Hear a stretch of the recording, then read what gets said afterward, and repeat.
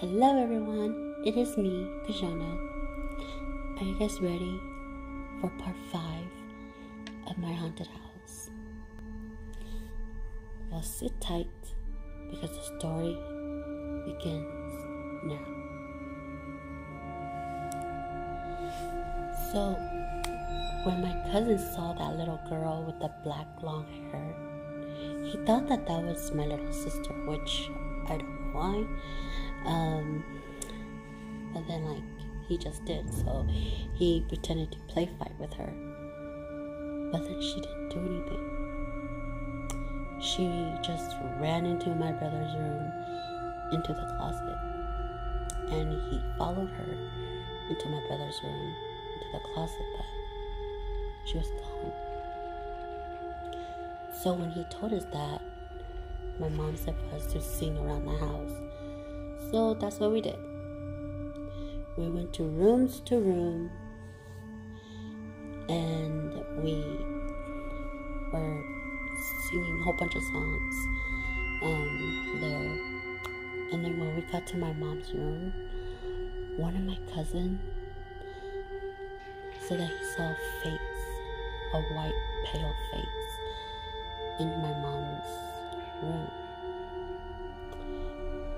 And my mom has these extensions that she used to wear, and he saw it there. So my mom went and prayed there and singing there and start doing exorcism there, and that's what we all did too. And then that face was gone. And then my mom threw away those extensions that she had.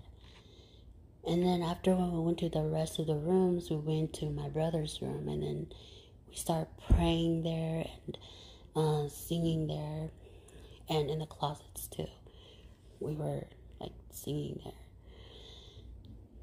And then we all came back to the living room, and then we sing and we pray again and we read the Bible again. And then one of my cousins said that, the devil is here with us now. And we got scared.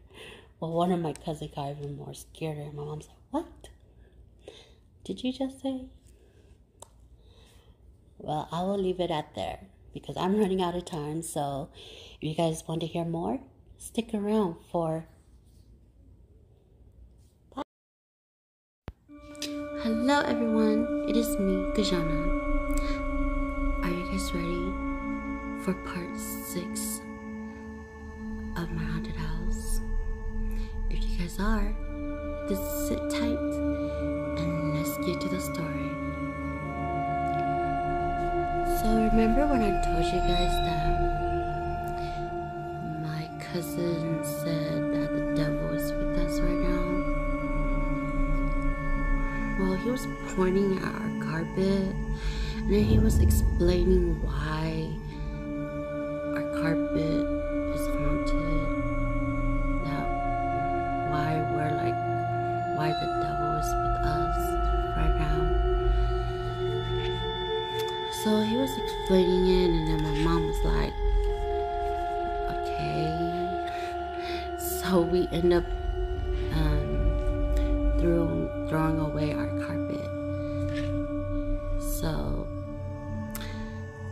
we started singing and praying and reading the Bible, and so I thought that everything calms down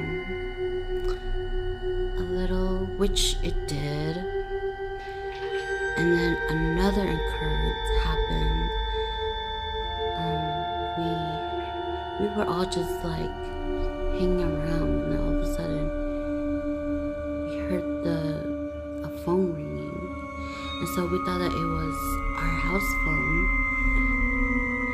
and my mom went to pick it up, and there was no one on the other side of the phone. So, and even when we go near our house phone, there was no ringing. And then after like a couple minutes later, the phone started ringing again. And then we're like, where is that phone coming from? And then I went and like checked to see if it's the house phone, but it wasn't. The house phone wasn't even ringing at all.